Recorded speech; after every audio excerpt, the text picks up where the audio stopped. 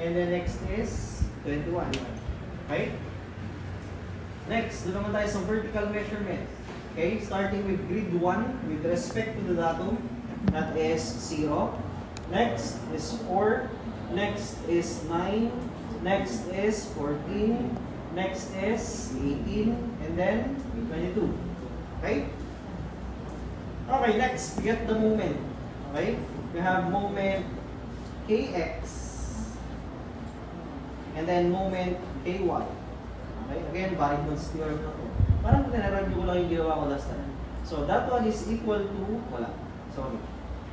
That one is equal to your force or your number of columns times the distance with respect to the datum. Then, drag that down. Take the sum.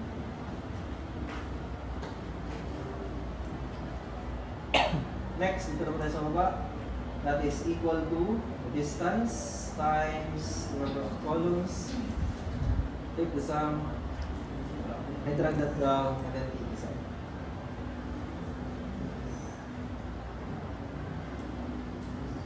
Yan. Any questions so far? Very good. Okay, next we get our center of gravity or center of rigidity rather. So, yung summation of x times the distance, that is basically based from, you have Barrington's theorem, the moment of the resultant. Moment of the resultant is equal to the summation of moment of the component. That is basically Rf times R.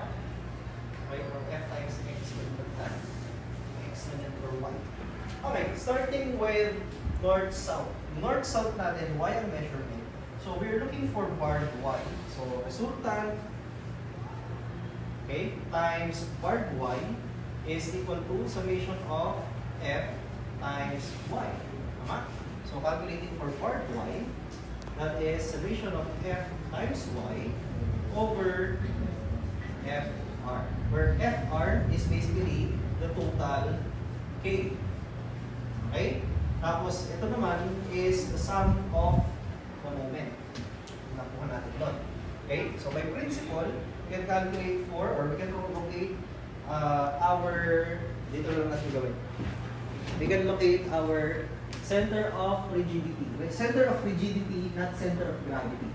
Now, pag center of gravity, we are dealing with the geometry of the footprint of the building. If rigidity, we are dealing with the structural members. Okay? So, starting with barred X. Tingnan natin dito. X equals. Yan. X equals, tapos Y equals. Center of rigidity. CRX, CRY. Mamaya na pa naman natin yan papakinabangan, pero solve na lang din natin. That is equal to, okay, summation, X muna tayo, no? Summation divided by the total number of columns. Okay? And then equals the summation divided by the number of columns. Okay, so therefore, if you are to measure with respect to the datum, Y measurement muna tayo, that is 11.82. 11.82 is somewhere here. Somewhere here. 9 yan, ano? 9, tapos 10, 11, 11, 10. Kaya lang, kulayan natin para masaya. Ay, ano ito? Red. Sabi ni Leo,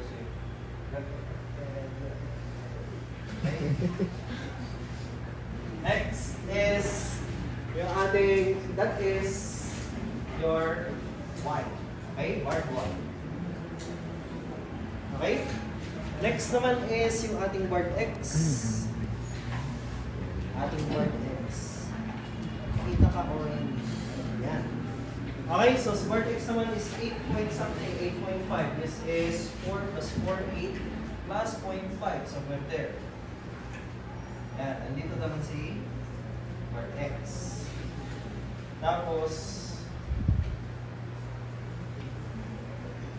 that, ladies and gentlemen, is the center of rigidity. Okay?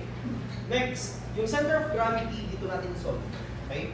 So, since, since nasa blackboard naman, kailangan ko ba i-excel? Pwede naman, pero mas maganda kung dito natin solve. Okay? So, for the center of gravity, if you were to draw this one, how much is this one again? 22. Tama? Tapos you have here 21. Okay? So, if we were to draw the footprint of the building, this one is 22. Tama? Sir, balik po. 21, sir. 21. 21. Okay. Tama. And then, this one naman is?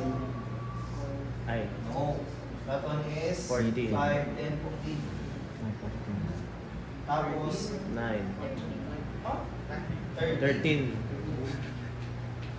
Tapos, yung natira dito, 9. 9. Yan. So, hatiin natin yung dalawa. Okay? Ikaw, bahala ka. Pwede mo gano'n. Pero ganito na lang. Since nagkasin dimension natin. Oops! Pinakali ko tayo dimension. Yan sa mukha. Kaya lang. Ginawin natin yung ating drawing. Yan is how much? 4 plus 4 plus 6, 14. Okay? So, ito yung ating geometry ng building. Yan. Tapos, hahatiin ko siya, since it is a irregular shape geometry. Okay? So, we have this one, and you have this one. Okay? Area total is equal to area 1 plus area 2. So, that one is 21 by 13 plus you have 9 by 14. Area total is equal to Madam Speaker.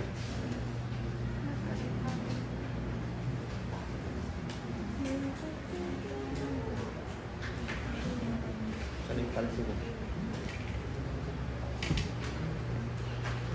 Dito yung ating origin. Okay?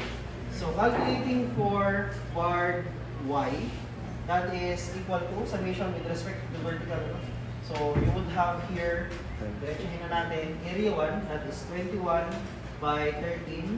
Lever arm nun is 9 plus, kalahati ng 9 plus 6.5. Next, plus, yung next area, that is 14 by 9. Lever arm is 4.5. All over, total area, 399. Part y is equal to the lady from Ramon.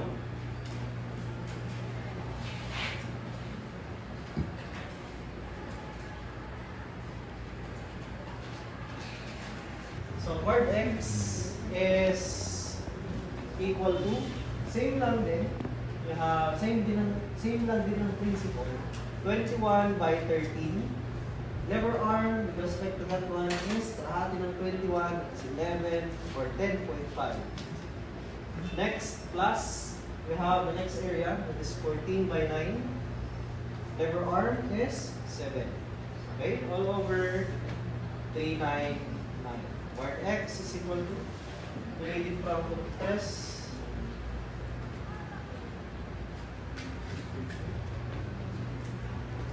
Siguro yung isip nyo madaya, hindi alam na saan yung taga-saan yung dito. Yung isa-isa ito lang. Matututunan ko yan. Buti na lang ito. Buti na lang. Bayan.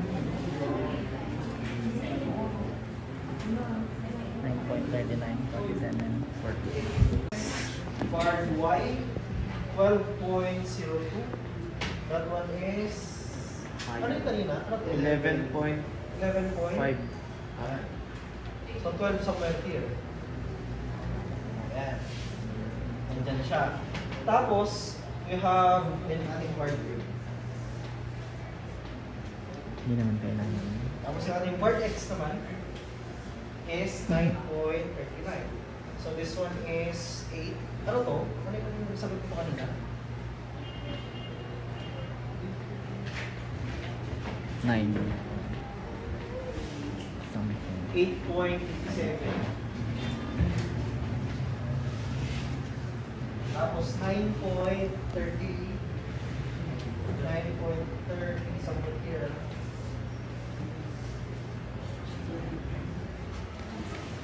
9.39. Extend natin siya. Ito naman, ladies and gentlemen, is your center of gravity. Okay? And then the distance between the center of gravity and the center of rigidity on this direction is your eccentricity along x or along y. And then the distance between the center of rigidity and center of gravity along this direction is your eccentricity along x. Okay? So, lista na lang natin dito.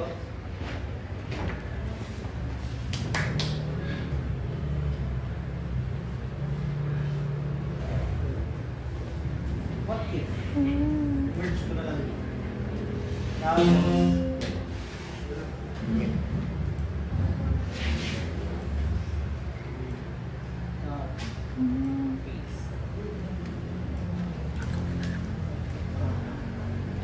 Center of gravity. Tapos, eccentricity. Okay? Okay, so center of gravity, center of rigidity. Ano yan? Guard X, 8 point. Guard X is 9.3947.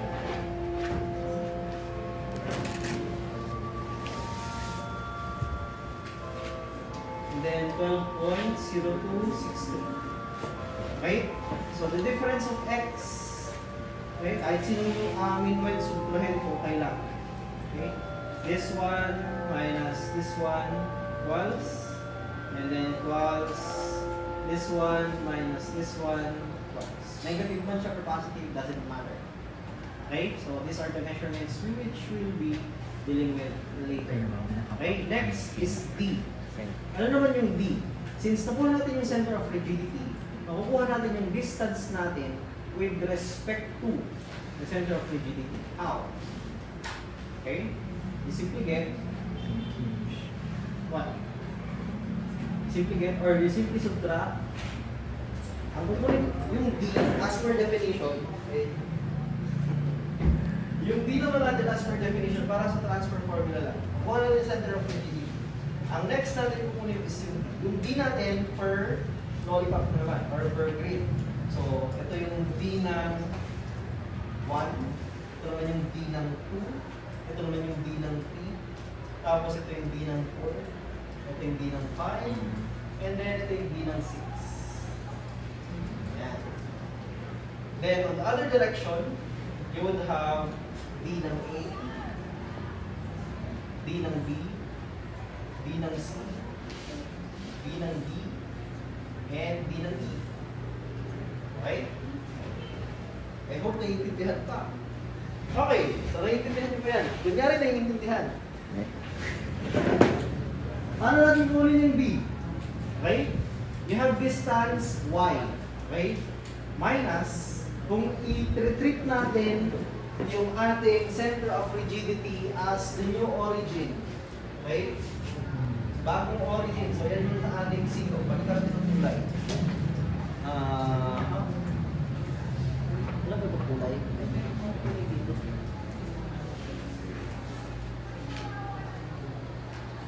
Brown. Brown.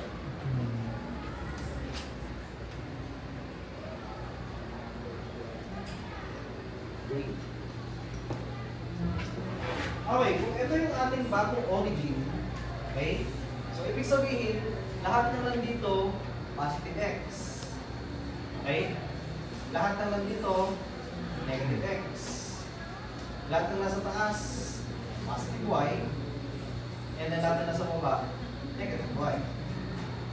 Yan. That is our sign convention. Okay, so therefore, if you have the distance, okay, of that one, okay, so simply that would be distance x or y minus your word 1. Okay? Or word y na center of rigidity.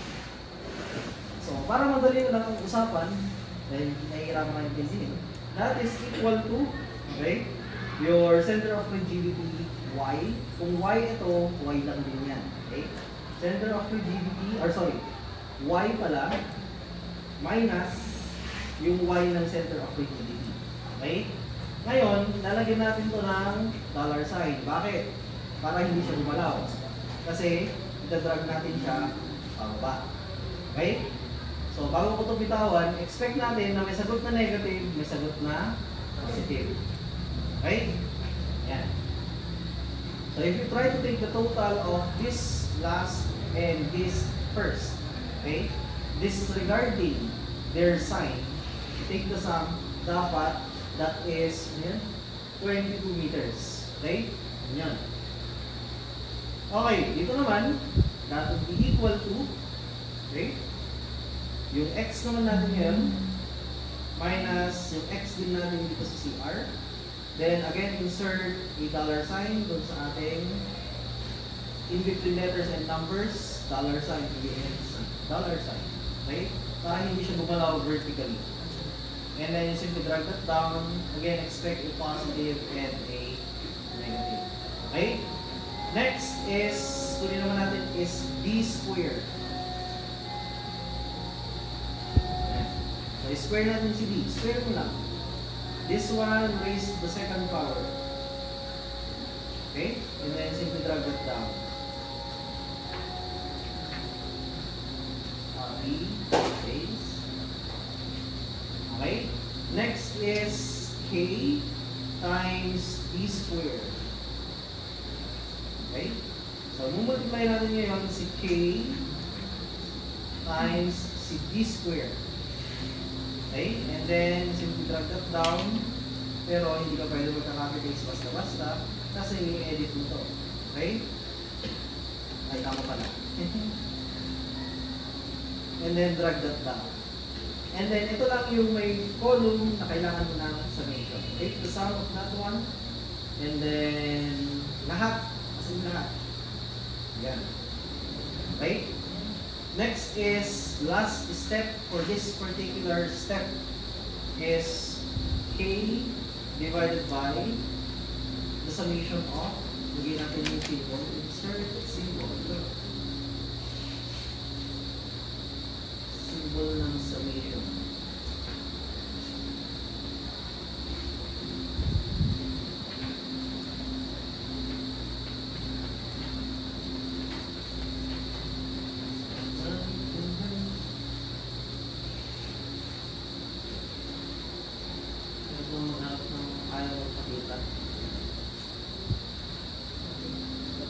Tapos kung hindi mo na kailangan sa anong papakita.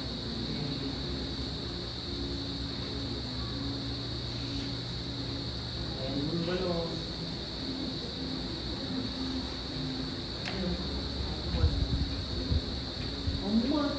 Local naman ito.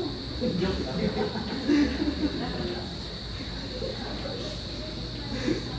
Ito lang sa summation.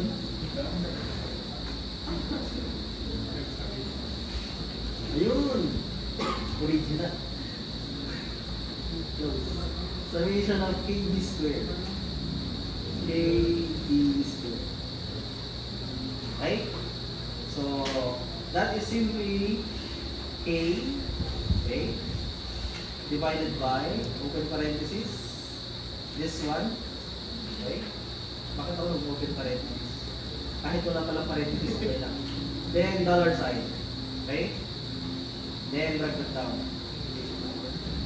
Tapos, copy paste. Skip mo to dapat wala yan. Yan. So, basically, this one is the shear distribution, vertical shear distribution, V, or story shear distribution, V, due to the amount of columns. Okay? So, lagay mo natin dyan, V.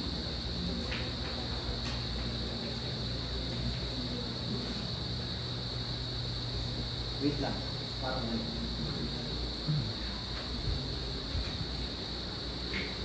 Dito pa. Mamaya pa rin. Dito pa lang pala yun. VT. Okay, yan na yung shear distribution due to the number of columns per frame. Okay? So yung VT na yan would be a factor for you to distribute your base shear. Okay? So yung base shear natin, mapansin nyo, hindi pa natin ginagalaw yun. Mamaya natin yung gagalawin. Okay? So si VT is equal to your summation of K over the summation of K times D square, multiply that by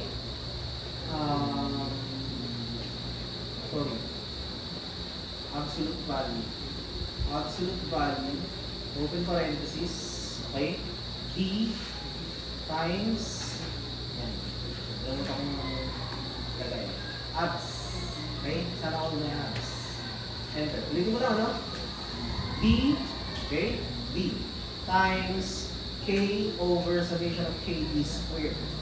Take the absolute value. Dapat wala si negative. And then drag that down.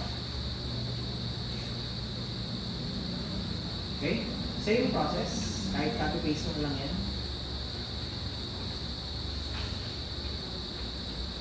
Then lagay natin dito B. Ito si base shear. Okay? Yan siya. Pero, ito, may himay-himay pa natin kasi yung base shear na yan, ina-apply natin sa buong building. Ang hinahanap natin is yung shear sa bawat frame. Okay? So what we are trying, or our objective for this particular activity is to distribute this base shear among grade A, B, C, D, E, and grade 1, 2, 3, 4, 5, 6. Okay? Yan yung objective.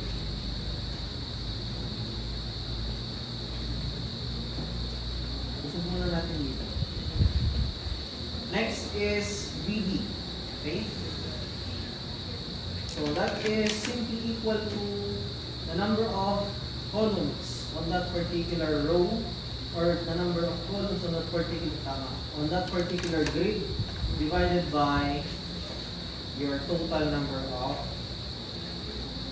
columns. Then simply insert muna natin yung dollar sign para hindi gumalaw ulit. And then drag that down. Then I can copy this one and paste. You cannot copy and paste that one. Equals this one divided by that one. And then insert again your dollar sign. Then drag it down.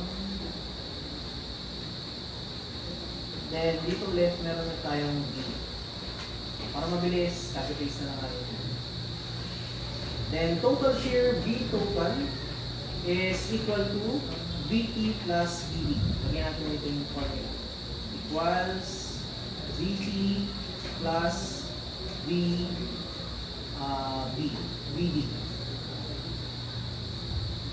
Yan. So that one is equal to this much plus this much. Equals. And then drag that down.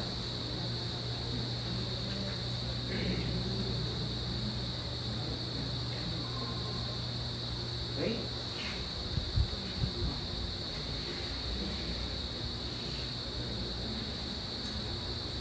Yan. Okay, next. Paano natin siya i-distribute ngayon? So, basically, kailangan natin i-distribute yung ating yung ating base shear among story, call that your story shear, and then you would have vertical shear distribution using this particular factors. Okay? Okay.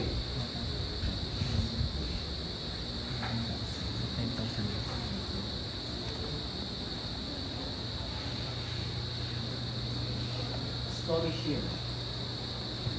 Let's start with overview. Deck, third floor, second floor. Okay. Tapos H.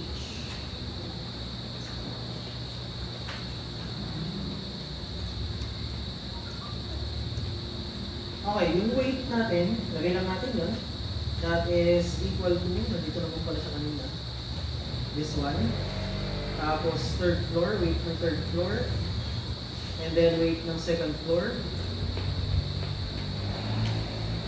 Next is the height with respect to the ground.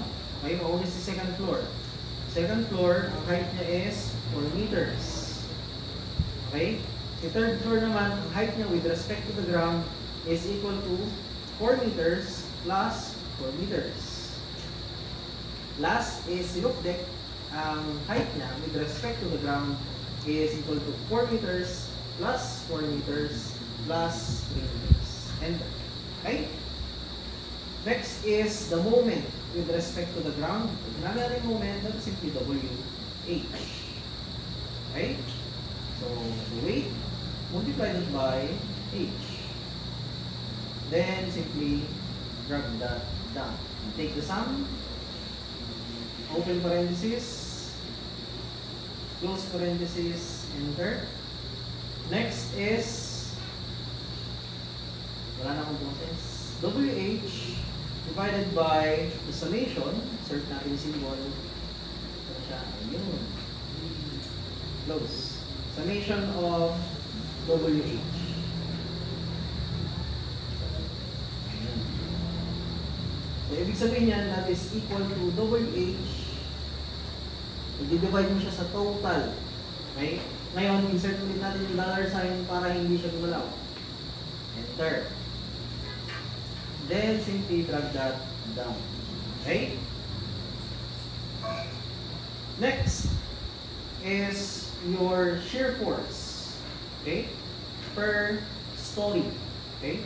That is equal to, lagyan ko ito, V shear. Story shear.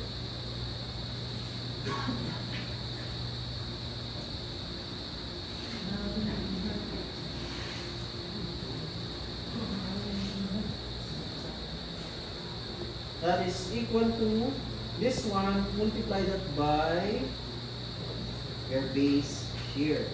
Okay? Ngayon, since ita-drag down ulit natin siya, insert ulit tayo ng dollar sign dun sa between letters and numbers. Okay?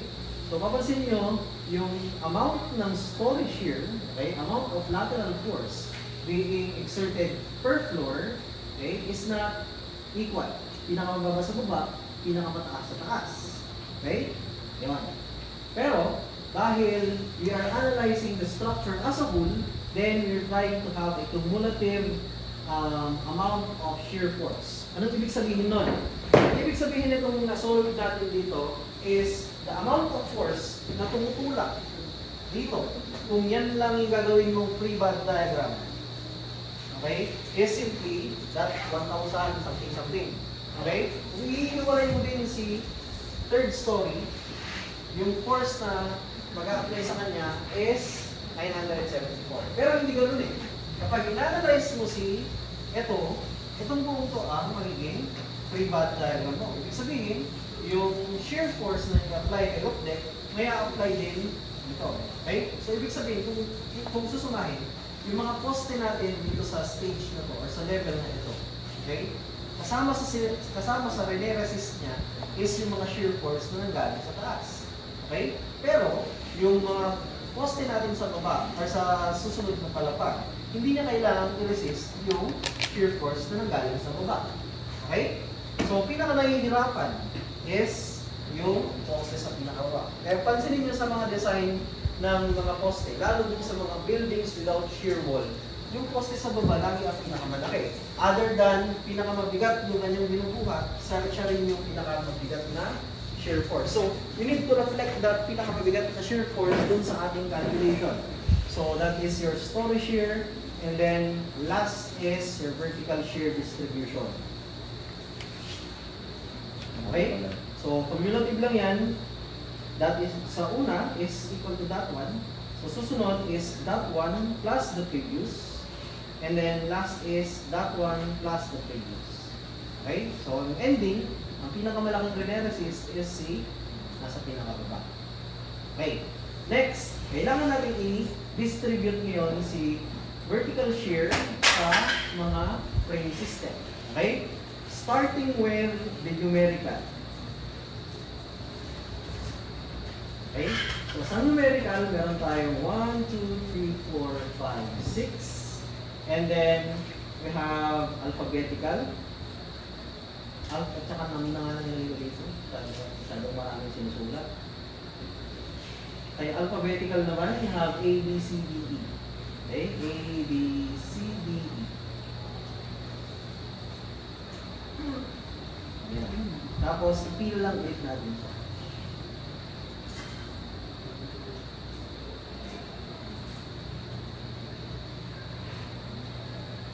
Ito na yun. Okay. Bakit ako?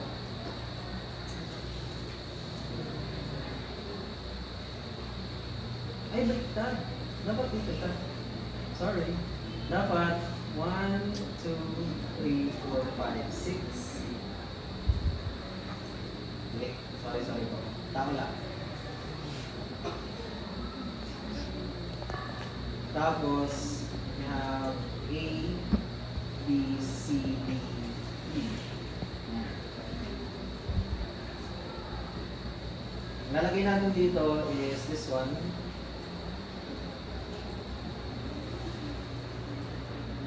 And then, ilalagay natin dito is this one. Okay? Para connected siya, equals ko na lang siya. Tapos, drag that down. Then, equals this one. Then, drag that down. Muna tayo kay 1. Okay? So, si 1,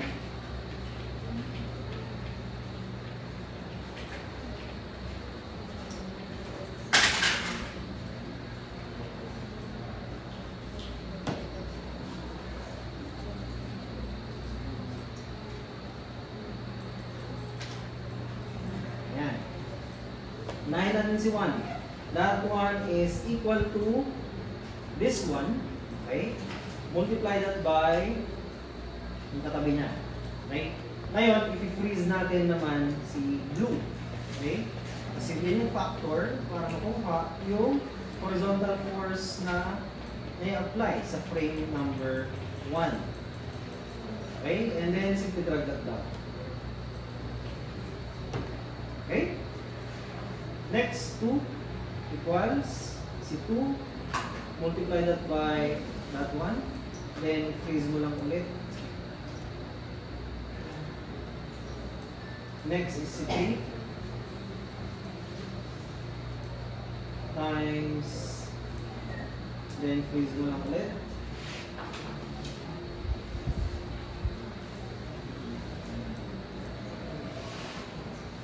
Four.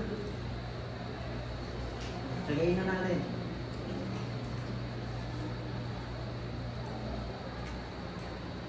And then 5.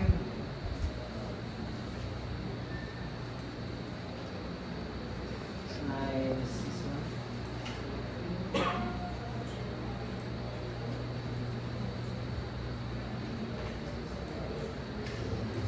And then 6. 6 natin. This one. 6.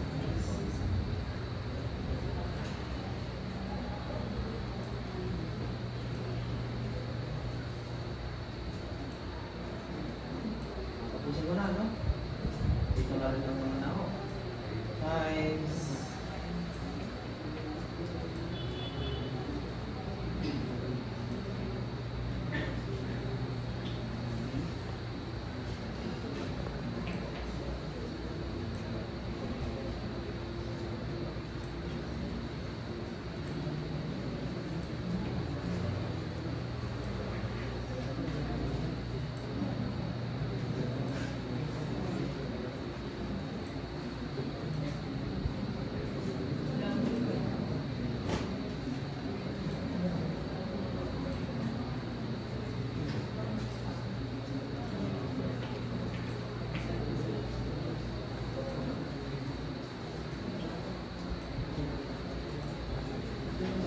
okay?